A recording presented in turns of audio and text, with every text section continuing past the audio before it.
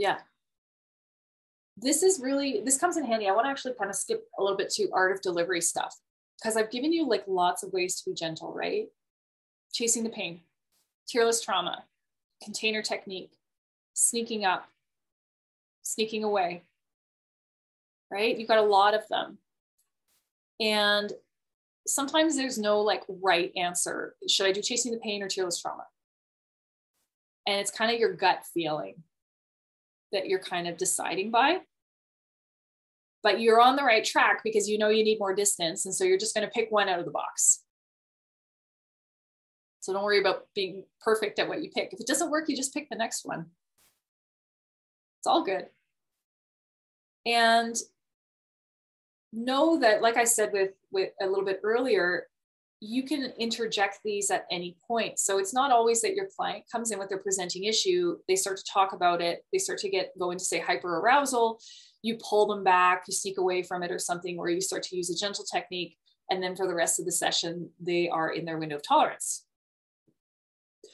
Sometimes you start working on something, you realize you need a gentle technique to work on it, you use the gentle technique, they're down to 3 on 10, you go into direct exposure, you work for 5 minutes, and then they hit another aspect and boom, they spike again. So bring in your gentle technique again for that aspect.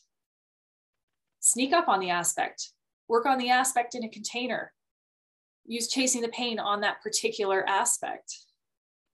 See what I mean?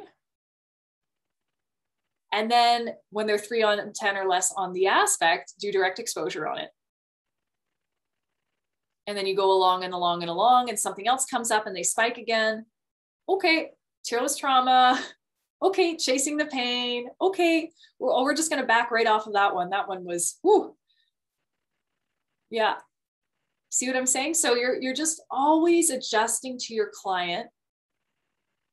And that's why you don't have to be like super scared of getting everything right and somehow navigating them through some minefield that you have no idea where the mines are.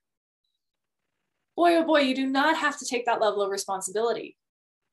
Sometimes your client doesn't even know where those mines are, and it's a surprise to both of you when they spike on something. But you have a really comprehensive toolbox. So you don't have to sweat it, because you have like 10 different ways to either get them out of there or slowly approach it in a way that their nervous system can handle. Yay. So being a great EFT practitioner is all about the art of delivery. And that's this ability to just like choose the tool from the toolbox that helps your client stay in that Goldilocks zone and get through the stuff as you get more and more and more specific, right? Getting to specific past events. And then within those specific past events, getting to what bothers me about those specific past events. So it's kind of like 2 things going on at the same time. Choose the right tool and get specific enough. If you're using the right tool and you're specific enough, you're going to clear like practically anything and everything.